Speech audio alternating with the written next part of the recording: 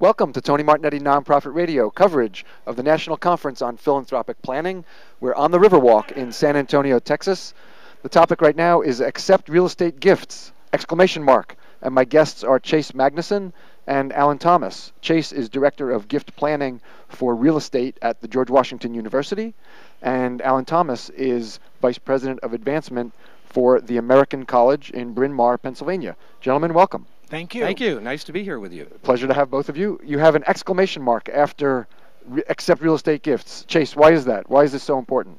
Well, it's important because it's one of the largest equity opportunities for both the donors to become philanthropists as well as the charities to benefit from their gifts of real estate. And historically, charities have been either rejecting or not accepting real estate gifts. And I think Alan and I are bringing some pretty good reasons why organizations ought to consider real estate gifts, in addition with some wonderful solutions. I think accepting real estate gifts is a wonderful topic name, but I would make it even more emphatic and just say take real estate, take any kind of real estate. Okay, what's the reluctance been, Chase? Why have we seen that? The expertise of the organizations doesn't lend itself well to the real estate industry. They are two separate disciplines, and they haven't put together teams of experts to help solve problems. And there is a great fear of liability that comes with the ownership of real estate. And I think some of the issues that Alan and I are going to be covering today would help solve those problems. Help reduce the risk, because there is risk, right? But we can minimize it. Is that right? Yes, indeed we can. Okay. Alan, let's turn to you and think about how we start to talk to donors. How do we start to cultivate them around thinking about a real estate gift? Tony, great question. We need to encourage the charities to reach out to the real estate community in order to promote real estate gifts. So real estate professionals? Real estate brokers, professionals, attorneys? What do you absolutely. mean? Yeah. Real estate brokers, attorneys, and financial advisors who represent potential donors as well. Okay. And we need to get this message out that charities are willing to accept real estate and that there are advantages to their donors to make these gifts to charities. And there are very wonderful mechanisms that will promote this and make this viable for both the donor and the charity. Okay. It's actually the charities have been standing in the door rejecting gifts that donors very generously have come to the table with, because the charities are not set up to handle it.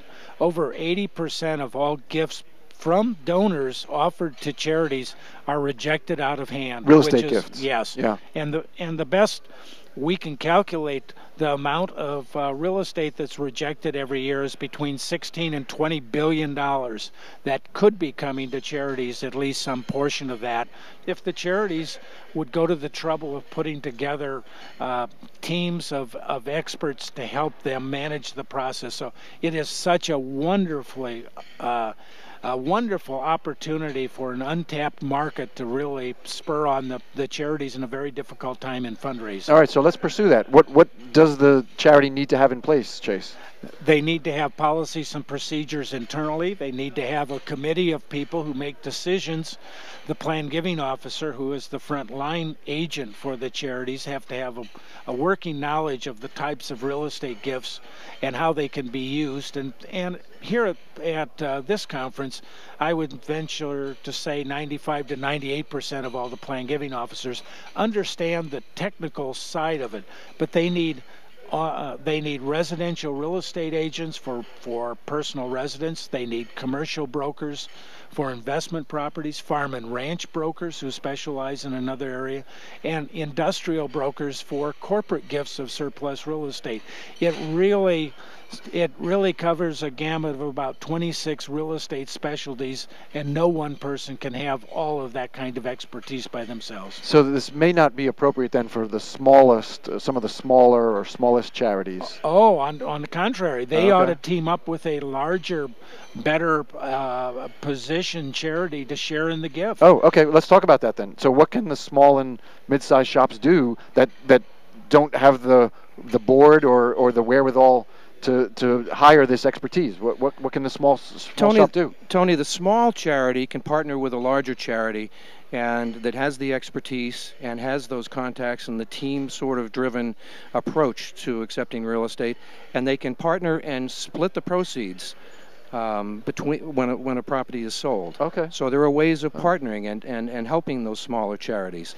Our message today to this universe of folks here at the Plan Giving Conference is to help them understand that there are mechanisms and ways in which to accept real estate that will insulate them from the risk that may be inherent.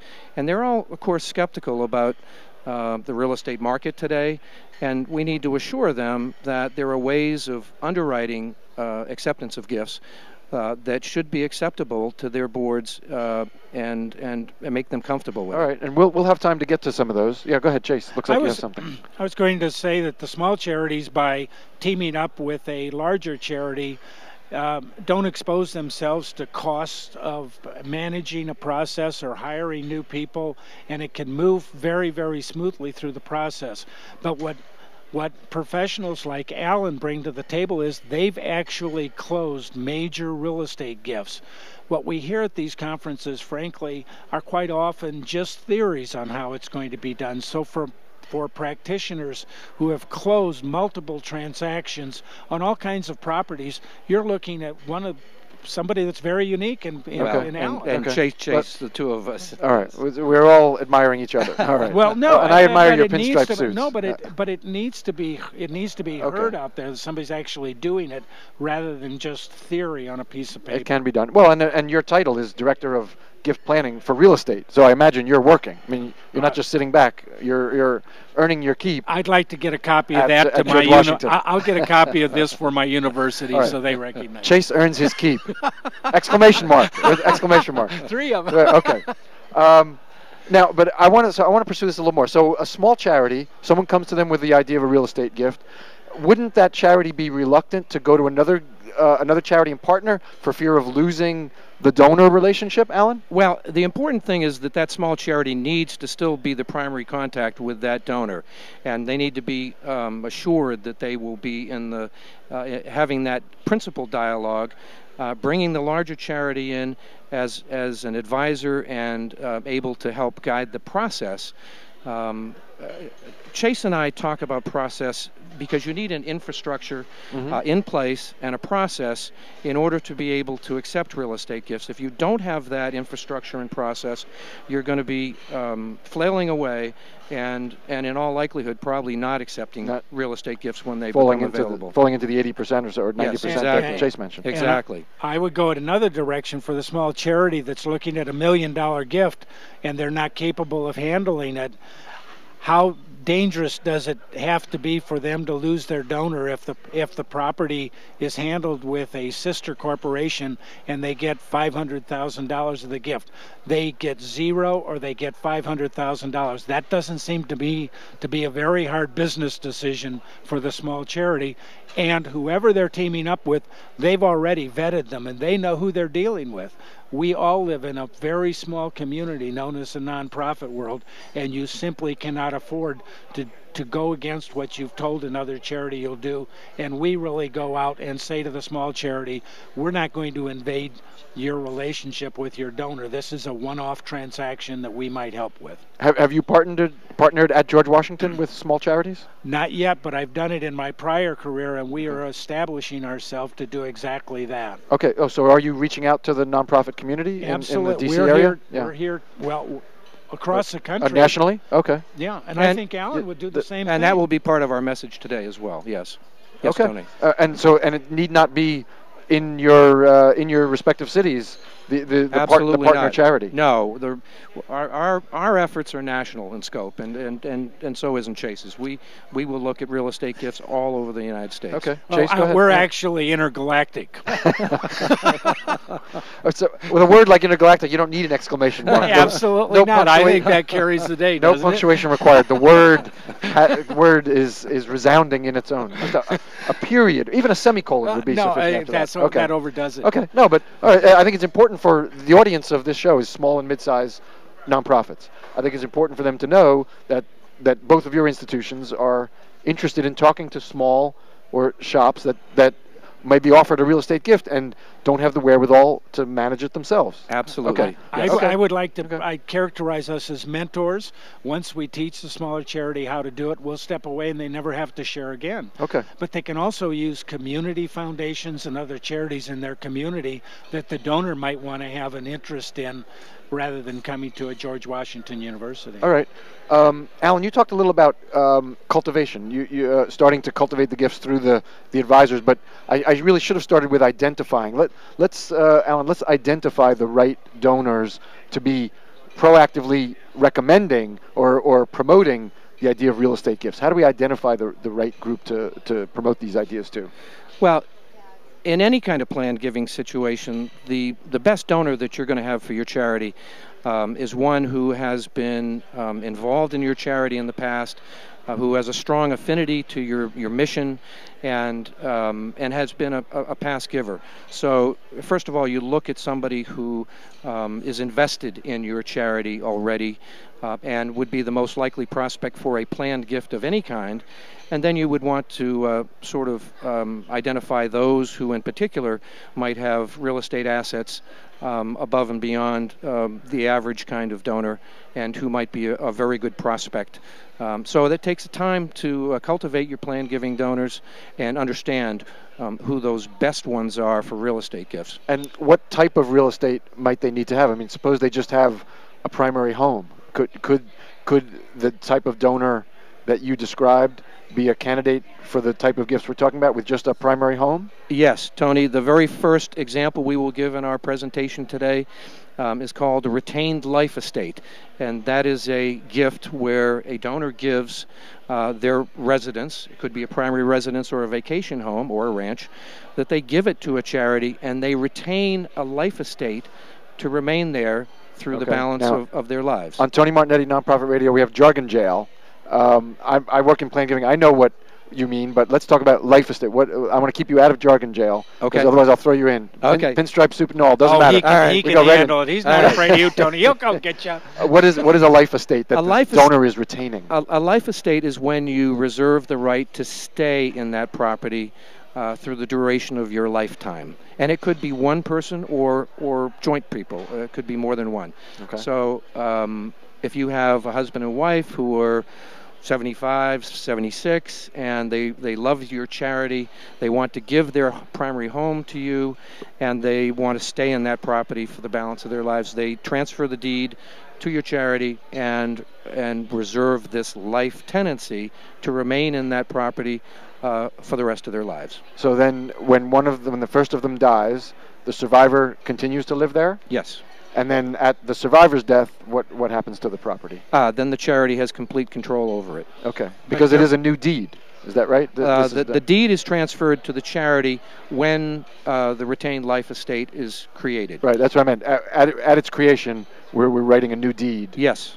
Where the donor keeps the life residence, life Yes. estate, and could be for more than one life, and then at their death, transfer it to the charity. Yes. And Go ahead, there are two other benefits. Should the donors decide they want to move out of the home into assisted living, they can rent the property and get the rental income, or they can sell the balance of their life estate to the charity for a lump sum. So it's sort of like a spigot for additional income for the donor. It's wonderfully flexible. Okay. It is wonderfully flexible. Yes. And I'd like to come in a different direction. Alan's giving you the traditional explanation on how you manage and cultivate, but we are also problem solvers. We often get donors that come to us that say, we're tired of managing our property, we need income, we could use some tax shelter, here's our property, give us the alternatives. So we are really weaving a mosaic on different opportunities for lifetime income, tax shelter, and to solve the property management issue. So we're problem solvers at the same time we're cultivating the relationship. Excellent point. It's a wonderful role to play. It is.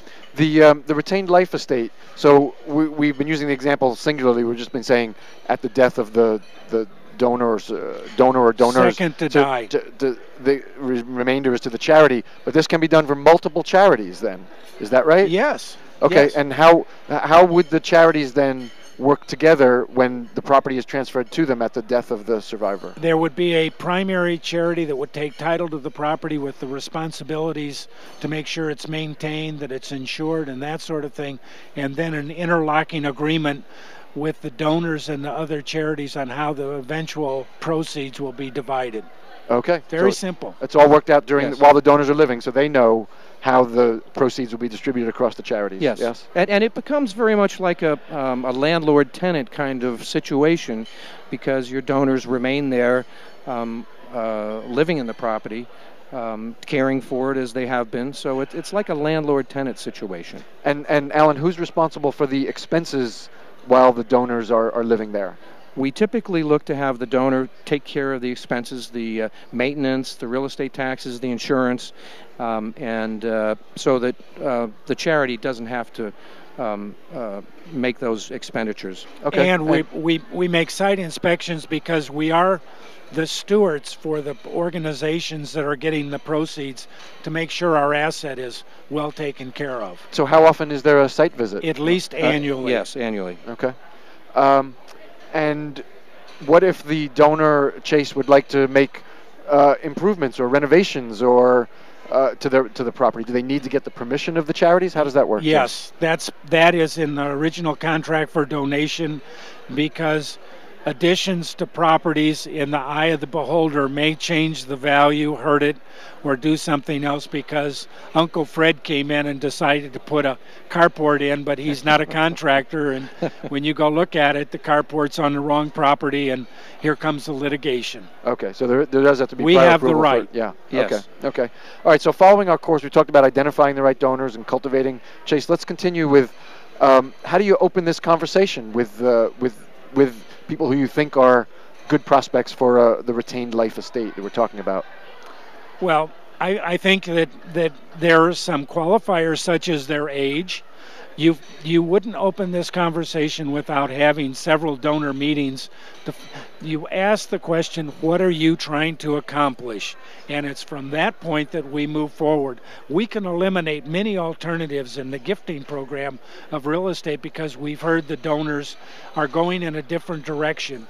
If things like we want to live out our lives here in comfort, that is the first kickoff to say, look, you can get some tax deduction, your legacy can be turned into a current philanthropic recognized gift, and you can stay here and we'll help you do that. That's an easy conversation. You often meet the donors at their home, and you can look around. You know an awful lot about your donor base. So Alan, do you have if Alan's probably got a key question when he comes in the door, where's the deed? All right, well, now you set him up. Now he better have one because you've set him up. Go ahead. I gave him Alan, enough time anyway. Alan, you'd like to add more to opening that conversation? I would like to add an additional part of the conversation, and that is that this is a holistic discussion that goes way beyond just the real estate. You need to know your donors in this situation because, for instance, you don't want to take a retained life estate if that's their single asset or predominantly their asset and they don't have any other income or assets in order to meet their future living needs, their medical needs, and you don't want to find yourselves in a situation where they need the worth of that real estate in order to cover their future needs. So that's an additional part of the discussion, which goes beyond just the real estate. So we as plan giving people need to have a complete broader perspective on what that donor's situation is. So it's very important. It's all about the donors. Donor-centric. Yes, We've been saying absolutely. that for a all long about time. the donors. Okay. All right, so then, Alan, let's continue. We've opened the conversation. The person is willing to hear a little more. Do we start to bring in their advisors, their family? What's sort of the next step, maybe the second or third meeting about this topic? We absolutely need to bring in their advisors, and we highly recommend bringing in family. The last thing you want is family to be surprised when mom and dad have all of a sudden announced to them, gee, I gave the homestead to XYZ charity, and we're going to stay here for the rest of our lives, but it's gone. So you don't want a direct close family to be surprised in those situations. So you want the advisor, the family, and we need to bring in our expertise with appraisers and conduct our due diligence to make sure that the property is valued correctly and that there aren't any unsuspected sort of liabilities associated with it. Okay, and I'm hoping we have a minute or so to get into what some of that due diligence is. But Chase, let me ask you, who might some of these experts, or donors, advisors be that we're asking the donors to bring into the conversation? In addition to their own family attorney, they ought to be talking to a specialist in wills and estates. They ought to be talking to a CPA that would work closely with that professional. The plan giving person should be eventually brought in on a 3 or 4 way conversation, and then depending on the type of property, the plan giving officer would reach out to a real estate specialist on that particular kind of property to get an evaluation, just a range of values, because some donors think their property's worth $1 million and it may only be worth, not to say only, but it could be worth $600,000. So expectations have to be matched, and that's what Alan was talking about. This is a process. You don't do it in one setting. You work through it and that sort of thing. So everybody needs to be on at least the same page on what is the value of the asset we're going to talk about today, and how do you want to use that, and do you want to share that between our organization and others that you have historically given money to, and you can do that all in one package, and we're here to help. Okay, we have just about a minute left, gentlemen. Alan, let's talk a little about the due diligence. What does the charity or charities working together need to do to make sure that this is an appropriate gift for them to accept? Chase and I have forms that we've actually developed. A form for the donor to answer 3 or 4 pages of questions, and then we have our own checklist for ensuring that we've covered all the issues, that zoning issues, title issues, environmental issues, having an environmental phase 1 study done. These are all things that need to be conducted in order to know that you're getting a property that you're comfortable with and you know is free of liability and is going to be worth what you're representing to your charity. The last thing you want to do is accept a piece of real estate that later your board finds out has a valuation drastically different than what you've represented, and oh, by the way, there's some sort of environmental issue related there as well. So that's part of the due diligence. And that brings us really full circle in terms of minimizing the risk. There are potential risks, but we can work in partner with other charities to minimize those risks. We've been talking about Accept Real Estate Gifts, ! With Chase Magnuson, Director of Gift Planning for Real Estate at the George Washington University, and Alan Thomas, Vice President of Advancement at the American College, Bryn Mawr, Pennsylvania. Gentlemen, I want to thank you very much. Tony, thank you so much. It's a pleasure to be here. I enjoyed it as well. This is Tony Martignetti, Nonprofit Radio coverage of the National Conference on Philanthropic Planning in San Antonio, Texas.